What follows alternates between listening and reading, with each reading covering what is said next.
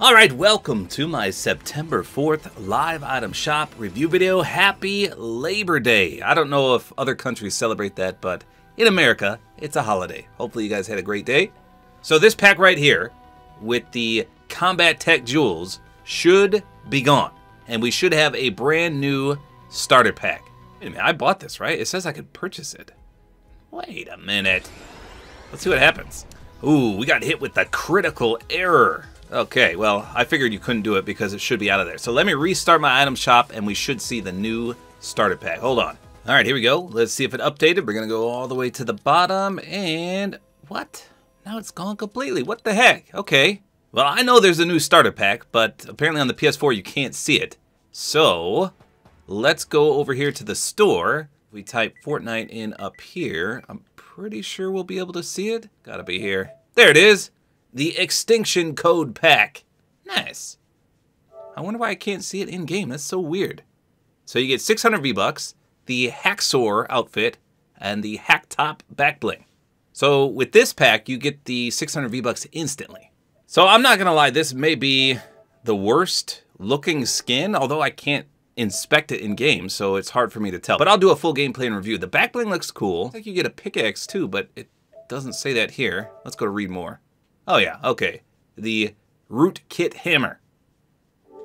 So like I said, this may be, I don't know. I don't want to call it the worst one because I need to go review all the other ones first, but it's not a skin I would particularly like to run, although orange is my favorite color. So I guess we'll see how it plays in game, but let me know in the comments, what do you think about this? If nothing else, hey, you get 600 V-Bucks and a free skin, back bling, and pickaxe, so not bad. So if for some reason it's not showing up like it did for me, that's how you access it. So what else do we got in the item shop before I do that full gameplay and review? The Cuddle Team Bundle is the top featured. Cuddle Cruiser, Cuddle Team Leader, Cuddle Paw, Cuddle Camel, lots of cuddle. My goodness, Cuddly Glow and the Bear Force 1. Surprisingly, this is one of the few bundles that has 2 gliders. Pretty cool.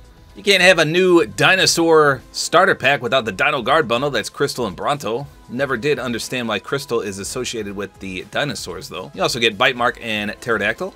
Then we got the Shadow Strike pack, arguably one of the worst packs in the game. Mecha Team Shadow and Shadow Archetype plus Night Gunner.